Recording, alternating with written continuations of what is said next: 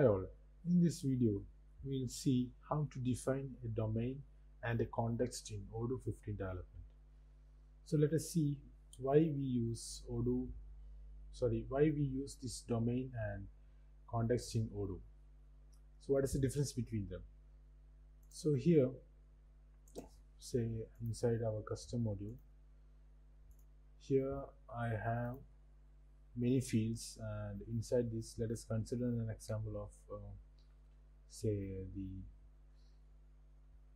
second language. So here you can see inside this model the second language, this is a many-to-one field.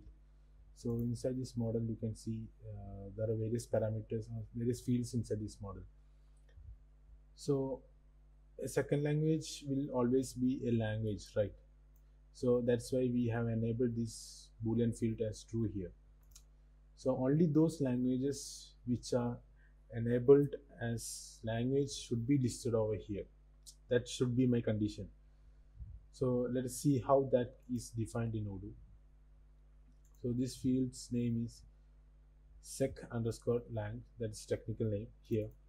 So you can see that I have defined that many-to-one field, the model of that the object of that field, and the string for that field, and these are this mandatory field. So I have mentioned required is equal to true, and inside this domain we can mention the field inside this model, that is language is equal to true. So only those records which are whose value is true for each language will be listed there. Otherwise all the records will be listed. So here you can see that currently English is getting listed. Suppose if I disable this field, then when I refresh this,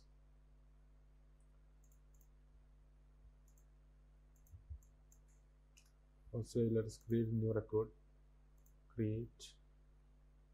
Here you can see no languages are getting listed here, even though we have that language already saved in Odoo.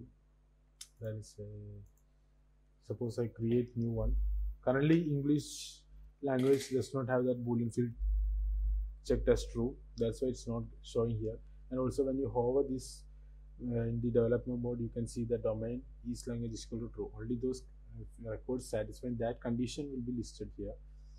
So suppose I create a new language here, Hindi, and I mark the language as true, then you can see Hindi will be listed here. So this is how we create add a domain to a field in Odoo. Now let us see an example of the context in Odoo. So here inside here you can see the smart button for viewing the documents, and only the documents which are mapped to this particular record must be listed here. So for that we mention the document inside the function, that is the document view. While returning we can mention a context here, context, so that the REST model is education.documents, inside which all the documents will be stored, and that model contains a field called application ref. So when we pass a prefix, a predefined prefix called default underscore the field name, then that field name, when we open that model, by default that field name will store the value which we give here.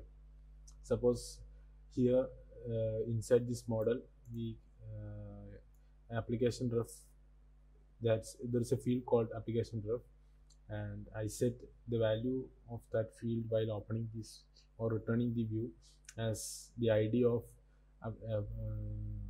application education.applications ID. Then when I run this, you can see only those records whose value or the ID or those records which map to this record will be showed there, right? Suppose if we don't mention this, the whole records will be listed there. So for such cases, for setting a default value into a field while operating or returning a specific function, we can use this context. Here too we can see that domain can be passed with the same condition. So this is how we mentioned, we define domain and context in Odoo 15. So for more info, you can contact info@cybrosys.com.